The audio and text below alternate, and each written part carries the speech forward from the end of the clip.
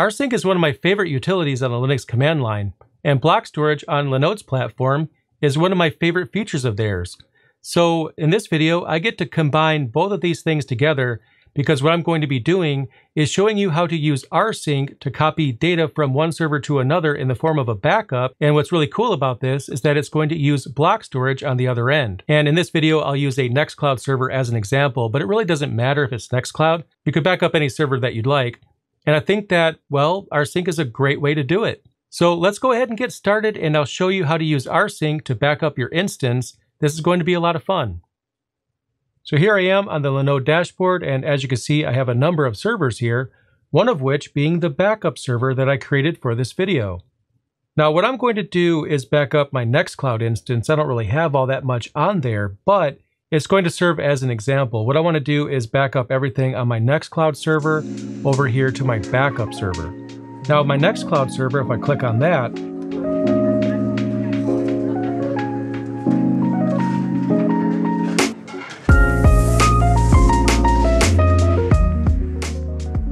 I have a special volume right here for Nextcloud data, so that's what I want to grab.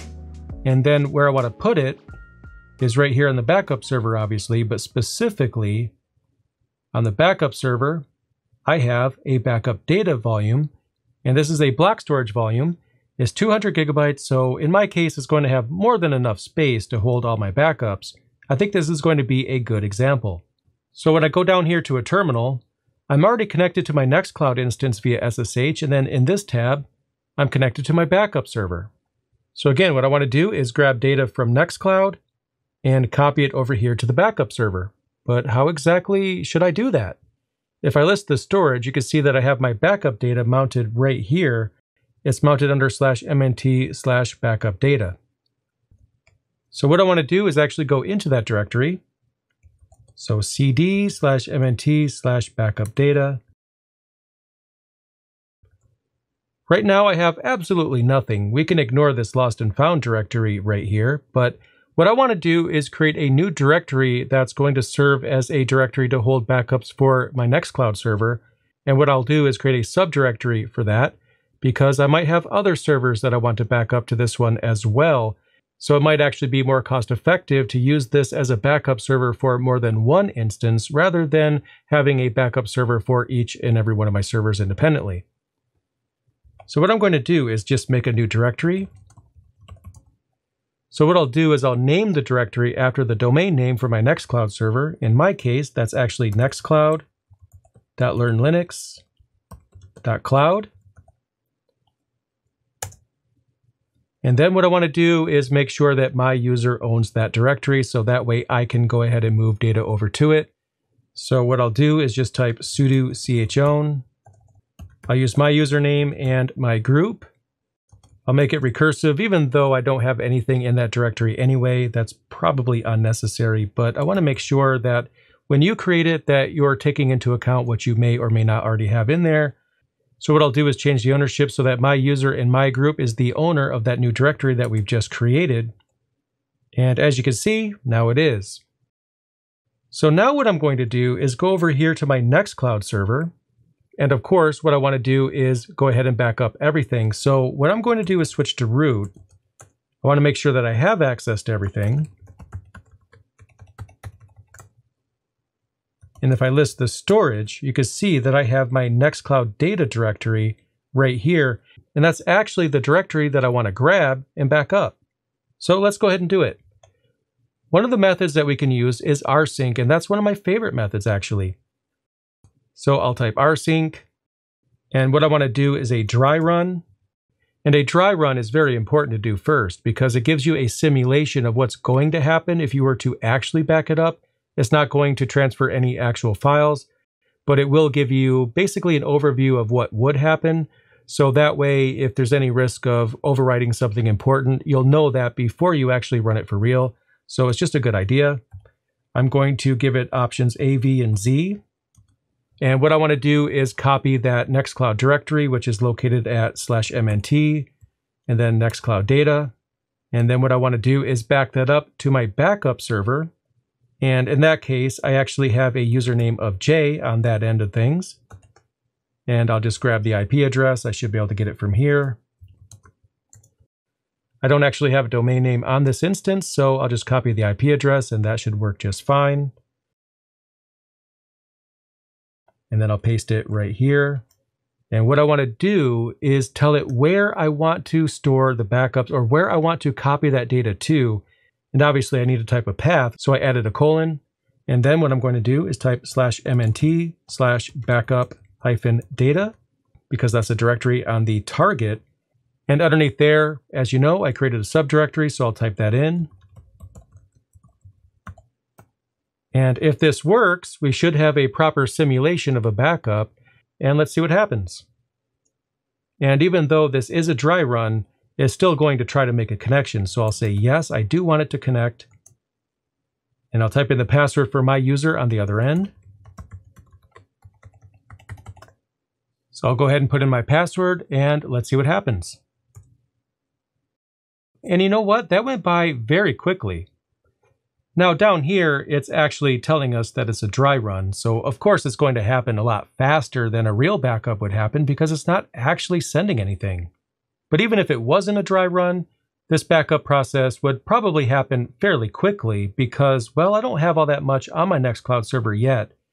But anyway, what I recommend you do is just look at the output.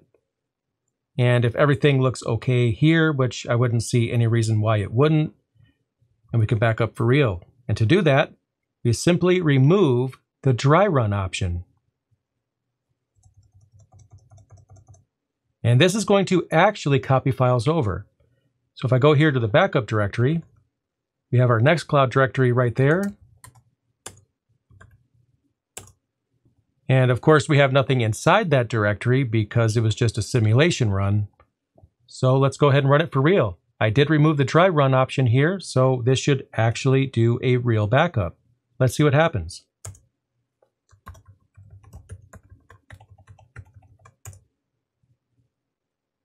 And as you can see, it copied a bunch of files over to that other server.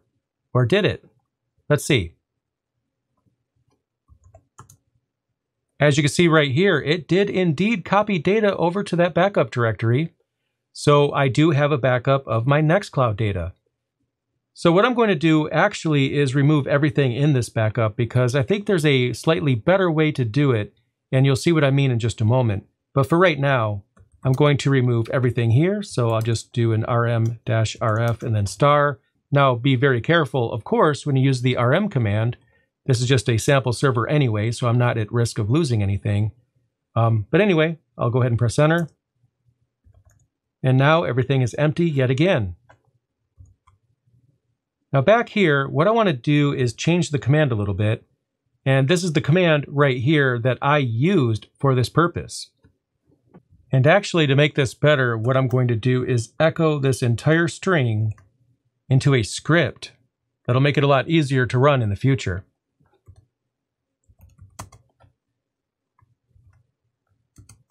And I'll go ahead and save that in my local directory as backup.sh, just like that. And there we have the command that we used, but we're going to add a little bit more to this though. So as always, when it comes to a bash script, we're going to type a hashbang here at the very beginning, standard practice. It just tells the interpreter what we want to use to actually run our script, which is going to be bin bash in this case. And then what I'm going to do is create a new variable, and that variable is going to hold the date. Now the variable that I'm going to create is going to be called date.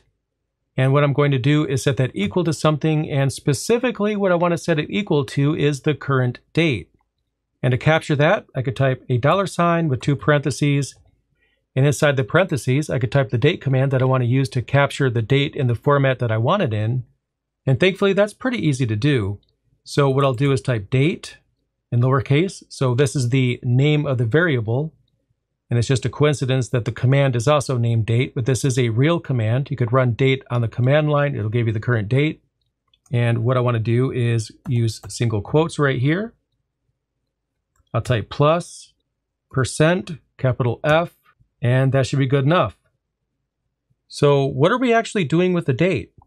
Well, this is really clever. So what I'm going to do is go to the very end of this line right here, And here we have the backup destination.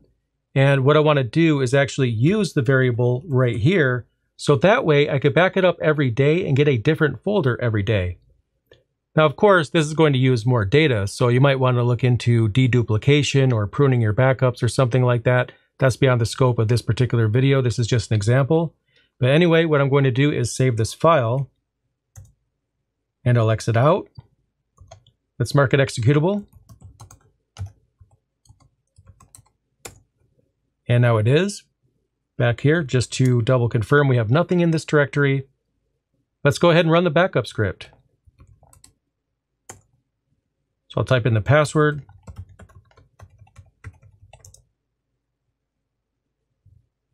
Well, it definitely did something. Let's go ahead and take a look at our backup server right here and check this out. We have a folder that's named after the date. That's really cool. Inside that directory, we have all of our data. And this is a method that I like to use to back up servers because if you want to go to a particular point in time, then you have folders that are named after the date. So it's really easy to find out which folder was for which backup and when it happened because it's right there in the name. So if you wanted to restore a file from a particular day, you just go into that particular date folder and there's your files.